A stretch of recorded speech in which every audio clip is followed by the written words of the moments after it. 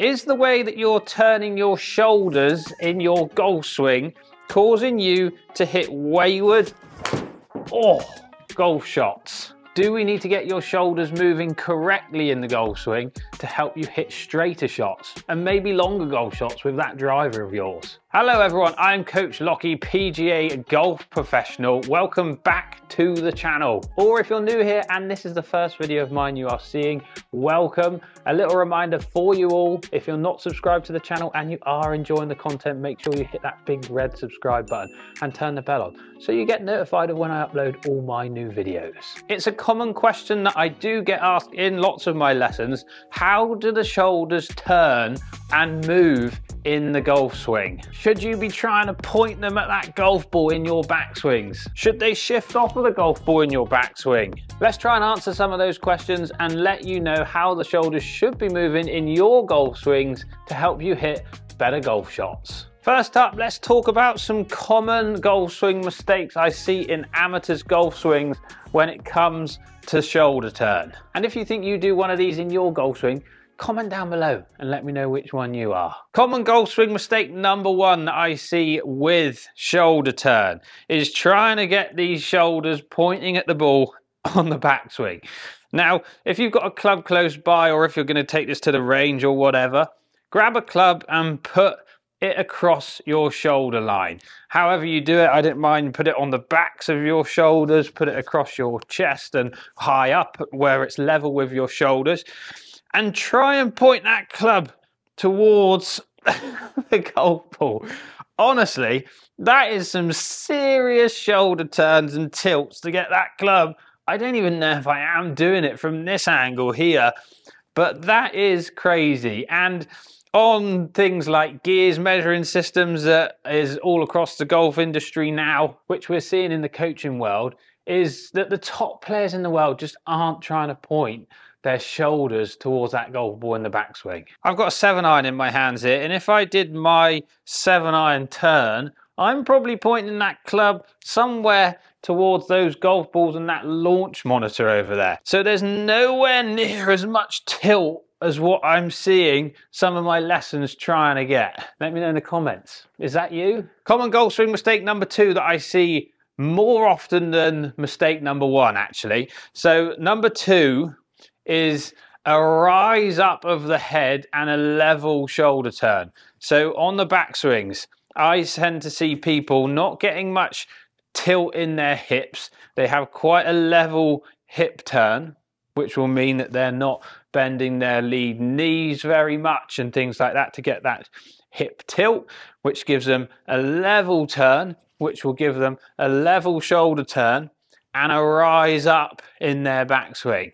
Again, something you just aren't seeing the top players in the world doing. And common golf swing mistake number three. I'm going to give you three. So once you've done all your backswings and your turns, number three is I tend to see people's shoulders working quite level and up on the downswing.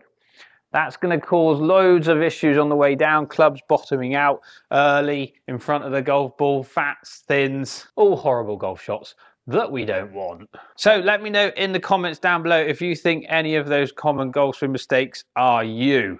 And you're probably thinking, Matt, come on, get to the point. I want to correct this. Okay, let's help you. First of all, let's talk about the backswing. So backswing ideas for your shoulder turns.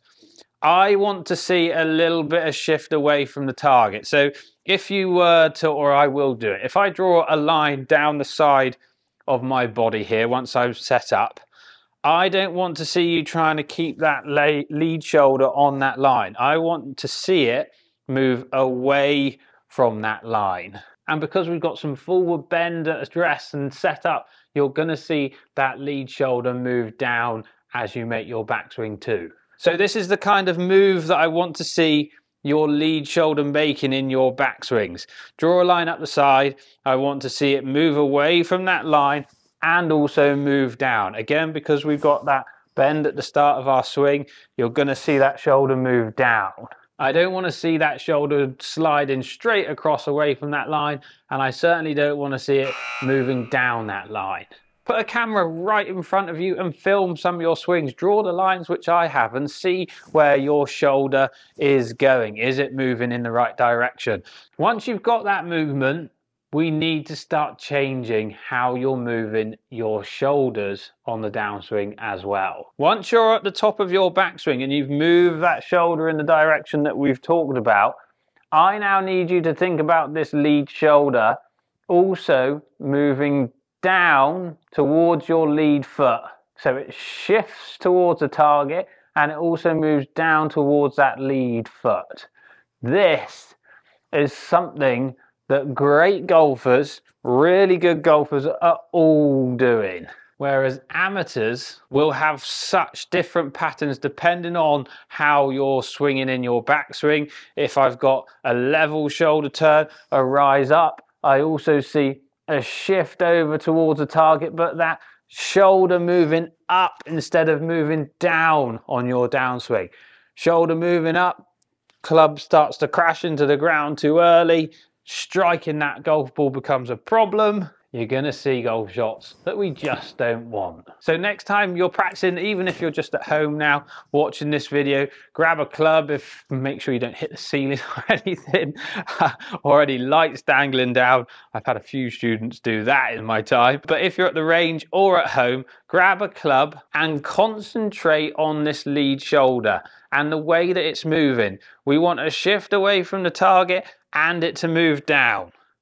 Once you get to the top of your backswing, it's going to raise up a smidge, but as you start your downswing, we now want that to shift back towards target and move down from where it went back. So there's a squatting motion, there's going to be a move down with this lead shoulder towards that lead foot. This is going to help with things like vertical forces. If you get this shoulder moving down and shifting towards target, towards that lead foot, that vertical force is going to be increased significantly. You're going to start pushing it out the ground properly, helping low points, helping strike, helping you hit some straighter, longer golf shots. Just like that. Little bonus bit of information here for you as well. If you start to do this properly, you'll start to lower your hands better in the downswing too. You'll keep the structure that you have at the top of your swings for longer on the way down, which will then get your lead arm out ahead of you, helping you release that club better, rather than if you're swinging pretty level, you keep your arm pinched across your chest as this shoulder raises up and you never get this arm out in front of you. So as you do come through, you tend to see a really high lead shoulder, rather than what you'll see a pro doing is having that lead shoulder a lot lower than the amateur. A little bonus tip there. But if you want to know more about that, let me know in the comments down below. I'll happily do a video on that too. I hope that helps you improve your turns in the golf swing. I hope that helps you understand how the shoulders should be moving in your golf swings too, to help you hit better golf shots. And again, don't forget to comment in the comment section down below which one out of those three possibly are you in your golf swings, and if you have any questions that you want answering in the comment section too. Finally, if you are enjoying the content and the channel, don't forget, hit that big red subscribe button, turn your bell on so you get notified of when I upload all my new videos. Thanks all for watching. Here's to better golf. See you in the next one.